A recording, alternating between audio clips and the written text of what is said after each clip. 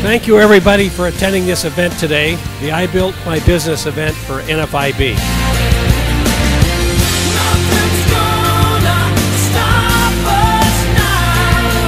There is no organization in Washington, D.C., or even here in our state's capital that is fighting more to make sure that the American dream of small business ownership continues for generation after generation after generation. The American economy is like no other in the world.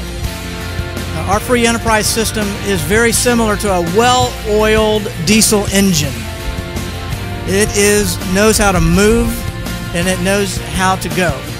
The status quo is unacceptable. It can't happen. We can't accept that. We've got to have a change. And I'm counting on y'all to help us go out there and make it. We're a country of dreamers. We're a country of people who want to aspire and do something. If we want to build a country where there are jobs, it's going to be because individuals have the opportunity to build jobs here. Before we were big business, before we were medium-sized businesses, we were small businesses. And the opportunities that we had 20-some years ago is certainly not the opportunity we have today. They should be here supporting small business, supporting NFIB, and all of those that are providing jobs and creating economic opportunity for our country.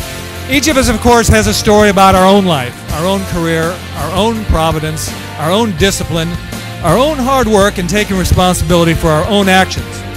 So a business is a growing, living thing, which, of course, contributes to the creation of America and the part of America which has made America great.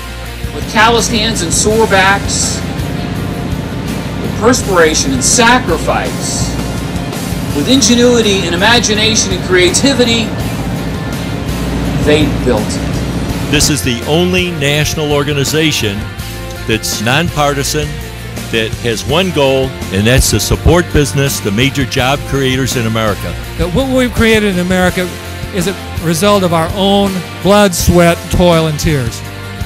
I'm proud to be a member of NFIB. I'm proud of what NFIB does for you and me and everyone in America. You know, Florida's all about small business.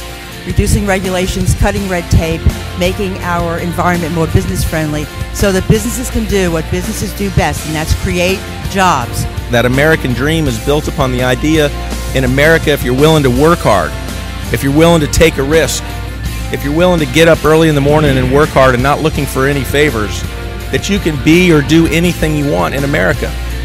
That's what we want to do.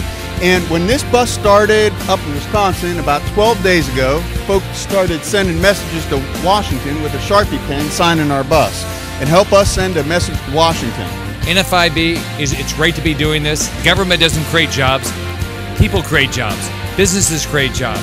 So it's a real honor to be here today. I want to say thank you to NFIB. God bless you for this bus tour. God bless you for the message that hard-working Americans, servant leaders, are providing incredible benefits to their community, their neighborhoods, because of the dream of creating value.